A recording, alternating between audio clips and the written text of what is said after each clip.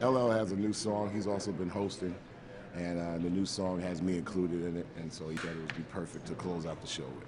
So now what is going through your mind? 2013, rap's come all this way, and then you're here on the big closeout of the Grammys. What are you thinking about it?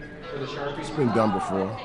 We just plan to do it harder and just with a little bit of a high standard, that's all. And where are you at with your music? Rock and Roll Hall of Fame, inducted April, so we're planning a 3-day event. But currently, what kind of stuff are you writing, and what's the message? Released 2 albums last year, and then actually set the trend all over the world. Most of my heroes still on the P&O stamp, and the Evil Empire, everything. So we became our own aggregation unit.